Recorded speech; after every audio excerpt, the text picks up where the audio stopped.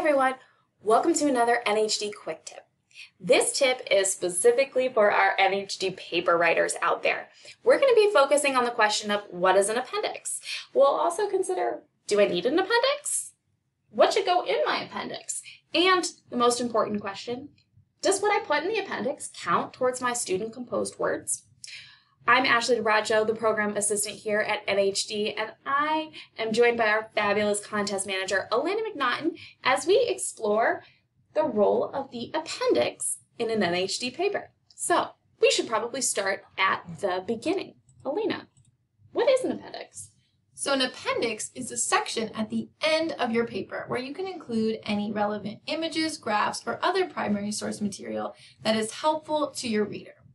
Now, the paper category rules can be found on pages 22 to 24 in your NHD contest rulebook, and information specifically on the appendix can be found on page 23. Well, that sounds like a good place to start. But we also wanted to give you some of our top tips when it comes to creating an appendix.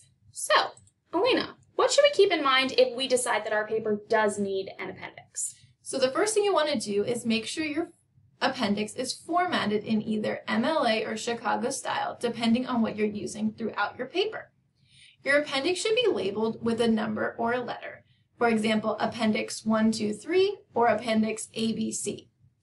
Each source in your appendix should have a proper title, and it should have the same font and font size as the rest of your paper for consistency. All right, now, bigger question. What about word counts? How do those work with an appendix? So the same rules apply to the appendix as they do to the paper. So any student-composed words that are in your appendix count towards your word count. So this means that if you explain, interpret, or analyze any of the sources in your appendix, you will need to include that total in your word count. Now, if the information that you're sharing is general information like a citation, then the words do not count towards your student-composed word count. All right, you heard it straight from a contest manager. Your student-composed words do count if you're explaining, interpreting, or analyzing. So make sure if you're doing that, you're putting it where it really needs to go, in the body of your paper. All right, one last big tip from us. Avoid odds and ends. The appendix is not a place to cram in odds and ends that you couldn't fit into the paper. All the materials need to be relevant. And what we mean by this is, if you've got a source that you really like, but it doesn't really help your argument or explain how your project connects to the theme, it probably doesn't need to go in your appendix. So a good example of how you might include something in your appendix might be if you're working on a project that explores Impressionist paintings, and you decide to include an Impressionist painting in your appendix. And this might be a painting that you're describing, analyzing as it relates to your NHD historical argument in your paper. That's something that's relevant that you want to include. That helps the reader visualize the painting that you're talking about, especially if they've never seen that painting before. If you've got other things like that, those you want to put in your appendix. But if you've got other sources that you really like, but you ask, does this help my argument? Those probably don't need to be in there. So avoid this as a place to just put all information. You want to save that for your bibliography. You want to keep relevant information in your appendix that's going to help the reader broaden their knowledge of what you're talking about. So, to help you understand this question of relevant a little bit more, we've pulled together some example appendices from historians to show you how they've used an appendix in the past to help broaden a reader's knowledge. So, Elena, what might we see in an appendix?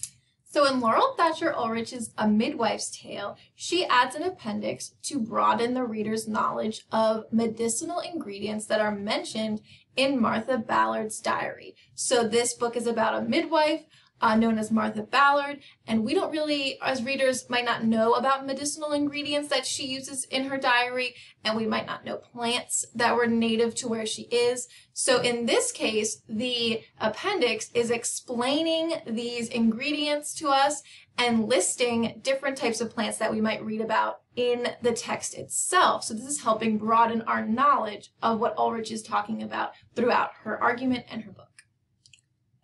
All right, another big one might be tables and charts, like Elaine Tyler May chose to include in her book, Homeward Bound. Now, she's including these tables and charts because she's examining marriage and divorce rates in the United States. And she's looking at the income of families over the years, and she's looking about the education levels of families. So what do we notice from those numbers, right? She doesn't have a place to put these tables in her actual, right, body of her book because she's already referencing the numbers there. But in order to give you that broad scope of the data that she's collected, she puts it in her appendix because it's relevant information, but the overall table would be distracting to the reader as they're examining her argument. So you might have tables or charts if you're doing something that has statistical analysis related to it.